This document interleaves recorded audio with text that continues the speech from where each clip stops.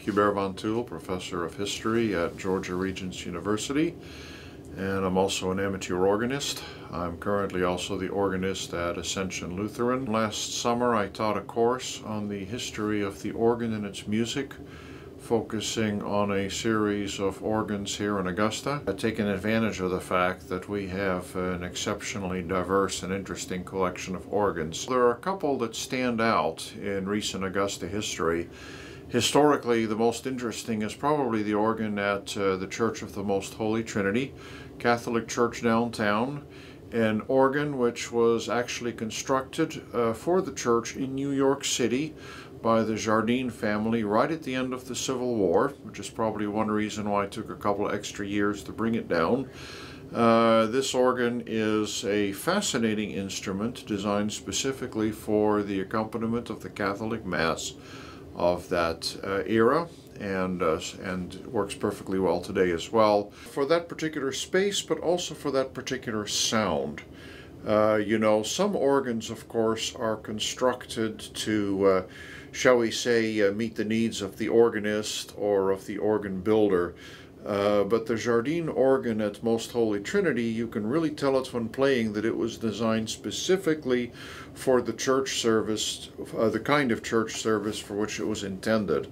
And I think that's one of the secrets as to why it's as good as it is. And what also makes it interesting is that it reflects what might be called, what is often called the romantic organ sound of the 19th century.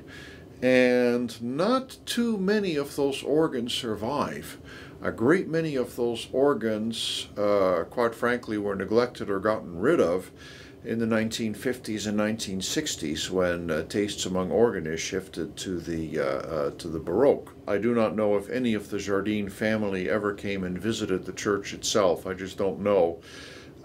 So they must have had a lot of experience in building organs for churches of similar size, but maybe even more important is that they would have been intimately familiar with the needs of the Catholic Mass, where especially you need an organ that is capable of doing a soft and gentle sound that can support the choir, the cantor, and also the priest when the priest is doing the sung part of the Mass. An organ, from the moment that you start playing, an organ has to set, shall we say, the atmosphere for the service. And that's very important. You know, an organ that is too loud or too harsh, that would disturb the prayers or the meditations of the congregants, that just wouldn't work, especially in that kind of a setting.